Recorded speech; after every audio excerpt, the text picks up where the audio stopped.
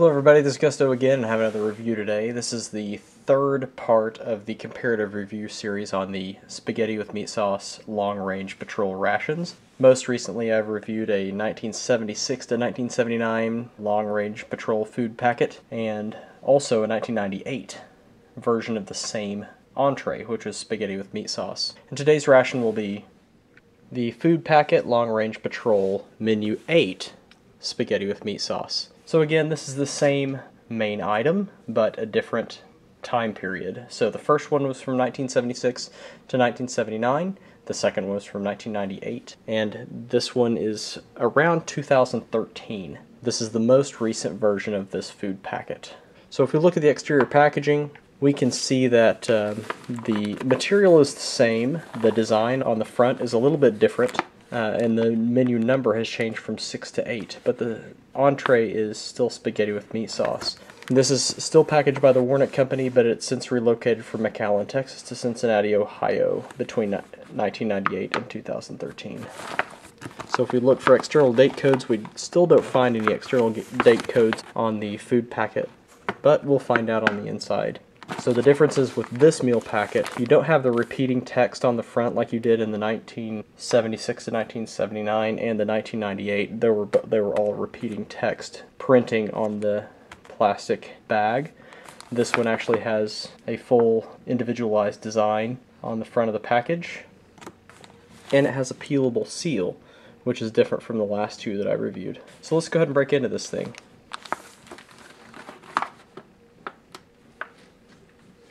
Seems like the material is a little bit tougher than the typical US MREs, but it does have that peelable seal and it opens fairly easily. So there's the contents. Alright, so first is the main entree, and this is freeze-dried spaghetti with meat sauce. Kind of hard to read the ingredients, but we'll get to that later. Again, I think this is packaged by Oregon Freeze Dried, but it's not marked on the packaging. And if we look for the external date code, it is a 2020, so the 20th day of 2012, not 2013 like I thought. But that's okay.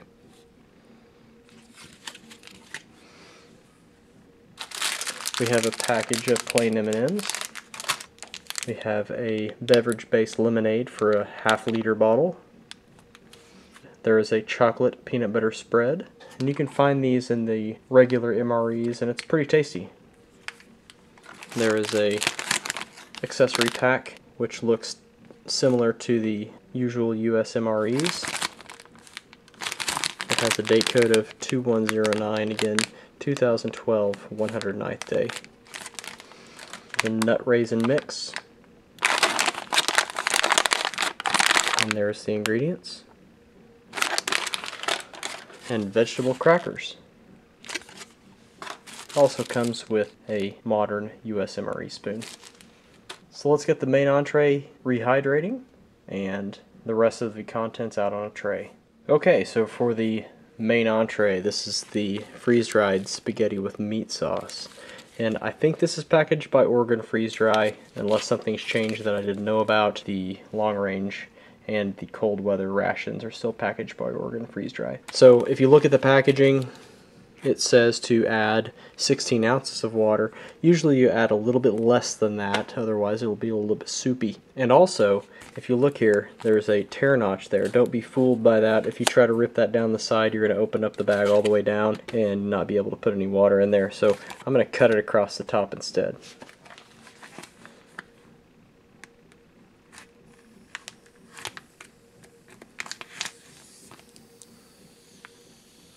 There's that nice vacuum hiss. If you do make a mistake and rip it all the way down the side, you can actually rehydrate it in the main pouch. If you look at Sticky Fingers 745, he actually did the same thing to a ration pack and saved it with that method. So check out Sticky Fingers 745 for that tip. Anyway, I kind of mangled that a little bit. Let's see if we can clean it up. There we go. I did make a little bit of a mistake, but I think I still have enough bag left. I don't rip it anymore. Alright, so the difference here is that there's no inner bag, And you see the contents are about the same appearance as the 1998 ration pack, so that still kind of supports my idea that this is still Oregon freeze dry. The contents look about the same as they did in the 1998 pack. So let's put some water in it, get it reconstituting. There's a smaller target for me to hit with the hot water, so that greatly increases my chance of missing the mark and spilling. Get ready for it, Stella. Yeah, look at that. All kinds of spillage. Let's give that a little bit of a stir. So I think it's still going to be a little on the dry side. I don't think I got enough water in there yet. Pretty close. Just a little bit more in there.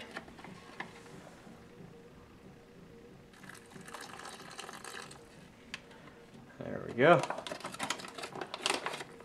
Give it a good stir. Make sure you get down in those corners, otherwise it's going to be dry in there. Looks pretty good. Okay, so there's what it looks like once it's filled with water and mixed up. Let's close this bag and give it a little while to rehydrate. Meanwhile, let's get the rest out on the tray. We'll go ahead and start with the vegetable crackers. Let's see if we can get a hiss. Yeah, pretty good. These seem to be a little bit harder than the regular crackers and hold together a little bit better. I say that, but they broke in half. As far as the vegetable crackers go, you see they're a little bit darker. They have little bits of the vegetable component in the cracker. Their scent is kind of an overwhelming scent of celery more than anything, I think. They do have a little bit better flavor in my experience. I also have the chocolate peanut spread, which may be better on a different bread product or a plain cracker, but we'll use it on the vegetable cracker anyway. There's also the nut raisin mix, and if you look at the ingredients, it has peanuts, raisins, walnuts, almonds, filberts, which are hazelnuts. So this is not vacuum packed, it's just in a sealed bag. Let's see how that looks.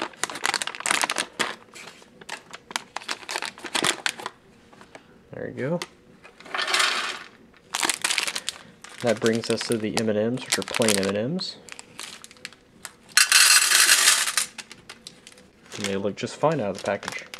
Shells aren't broken down and the chocolate isn't exposed, and there's no reason to think that these wouldn't be just fine. Only just a little bit over 4 years old. As far as the accessory pack goes, let's take a look at that too. We have coffee, creamer, salt, a moist towelette, Tabasco sauce, that's a nice touch, sugar, matches, now these are on the brown package,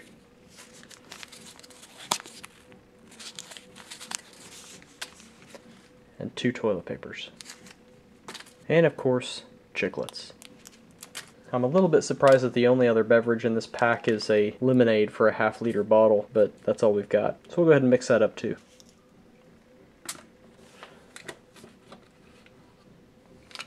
This has a tear notch right at the top for easy filling of a bottle.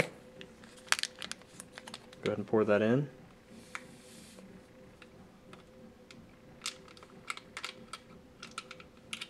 We'll screw on the cap and give it a good shake.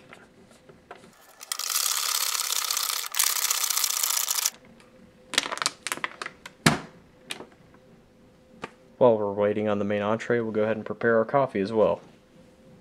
There's the Diario instant coffee, pretty typically found in the modern US MREs. It is composed of crystals. We will add the creamer as well, and the sugar packet. Some hot water.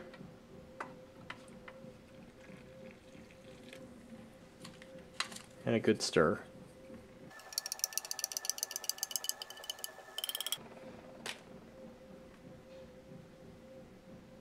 As for the chocolate peanut spread, This stuff is amazing. It tastes like Nutella more than anything. Knead it up. Feels about the same consistency as the peanut butter. Maybe a little bit less dense. There's your ingredients if you're interested. Doesn't seem to be a great match on the vegetable crackers, but we'll try it anyway.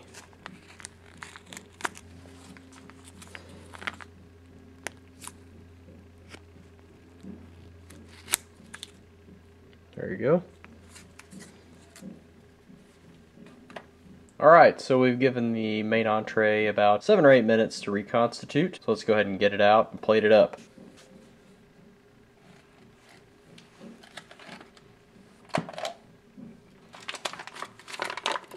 Alright, there you go. Looks pretty good. Smells about the same as the last one. Pretty strong tomato scent. But it kind of smells fresher. It smells really good. So, here we go.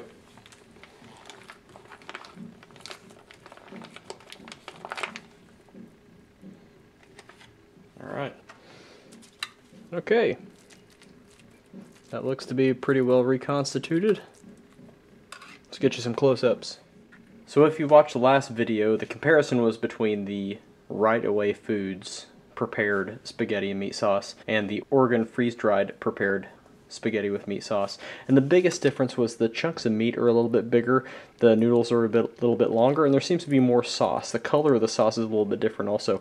It's more red than just kind of the brownish color. Now, how much that has to do with aging, I really don't know, but the texture of the meat is definitely different. And the scent is not as much a, extremely strong tomato scent, but actually smells more like a spaghetti sauce more than anything in comparison to the older ration. So just as pleasing, looks to be the same food item and in just about the same state as the one that was made in 1998. So go back and check those videos out for a direct comparison. Alright, so let's take a spin around the plate, try all these things out. We'll go ahead and start with the side items. I'm going to start with the crackers and the chocolate peanut spread. Try a little of the cracker by itself first. It's pretty crispy. There's your texture. And that has a very good flavor to it. There's just more to the flavor of the vegetable crackers than the plain MRE crackers that are unsalted and pretty bland. As far as any individual vegetable flavor, I can't really pick them out. You can just taste something in them that just makes them a little bit more pleasing. Now whether or not that's going to mix very well with the chocolate peanut spread, we'll see. Go ahead and give that a shot as well. So there's a chocolate peanut spread. Looks like Nutella, about the same consistency as peanut butter. And the chocolate peanut spread is very, very tasty. Tastes like a Reese's peanut butter cup, but it doesn't really pair very well with the savory flavor of the crackers. But that's okay, I can overlook that. Let's try some of the nut raisin mix. Try and get a little bit of everything. Lots of peanuts, got some walnuts there. Make sure we have an almond and a filbert, which is a hazelnut. There you go. Oh. Try that again. There you go. Looks pretty tasty. And the nuts are unsalted, unroasted, really no extra flavor to them. Just kind of the plain nuts, but they're nice and crunchy, fresh tasting, and the raisins are soft and sweet. So pretty pleasing overall. Let's go ahead and try the main entree now. So if you look back at the other spaghetti with meat sauce reviews that I did over the last couple of days, you'll see that the 1976 to 79 ration from Seal Bag Company was pretty brown. It was also packaged and produced by a different company, which is Right Away Foods, or RAFCO. And the sauce was of a different color and consistency. It was kind of brown. Smelled a lot like just tomato sauce. Didn't really have any discernible seasonings or herbs in it. It was just pretty plain. And the meat was really finely ground up, and you couldn't really pick it out very easily. The flavor was okay, just really, really strong tomato sauce flavor. So if you look at this, as well as the 1998 ration, the meat chunks are a lot bigger. The sauce is red. The scent is, while there's still a lot of tomato scent coming through, you can actually smell the Italian herbs in there. And it's a lot more pleasing scent. Really just smells like spaghetti sauce.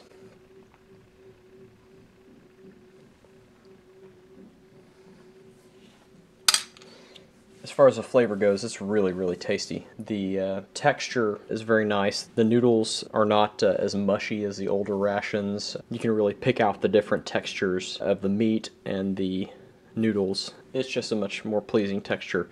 The sauce, this item tastes almost identical to the one from 1998, which makes sense because they're both produced by the same company. Tastes a lot more like you would expect with spaghetti with meat sauce, rather than just kind of the tomato sauce and noodles that you got in the older ration. Tastes pretty fresh. Overall, a very good food item, which is what I have come to expect from Oregon Freeze Dried. So for a good representation of that, go to your outdoor store or sporting goods store and grab a spaghetti with meat sauce Mountain House entree, and that's basically the exact same thing that you're going to get here. Very tasty. So just a really well made product. Now this does come with Tabasco, which is a great addition to this. Spicing this up would just be really, really nice. So I'll go ahead and add that. I like food hot, so I'm going to use the whole thing. Now this is a change from the small bottles of Tabasco that you see in some of the little bit older rations.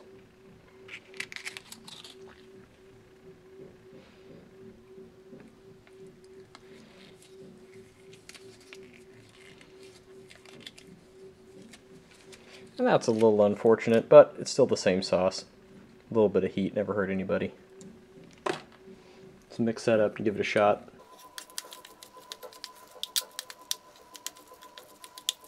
And it really doesn't need any salt, even though it comes with it. I'm not going to add any. It doesn't need any, especially with the Tabasco. There you go. Oh yeah, that's much better with a little bit of heat. That's a great addition to this ration. Just transforms the flavor of the spaghetti altogether. That's just awesome.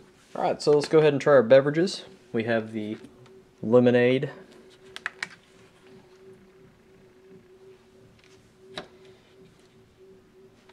And that's pretty good. It's essentially the same thing that you can get off the store shelves as Crystal Light in the little individual packs. Tastes about the same as that.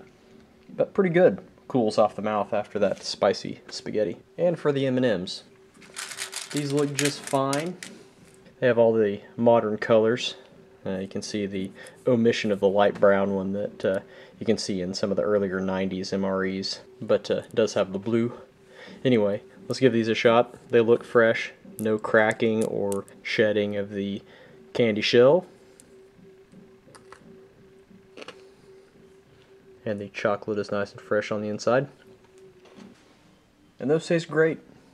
Pretty typical M&Ms. No problem after 4 years of packaging. I'm going to go ahead and try the coffee now.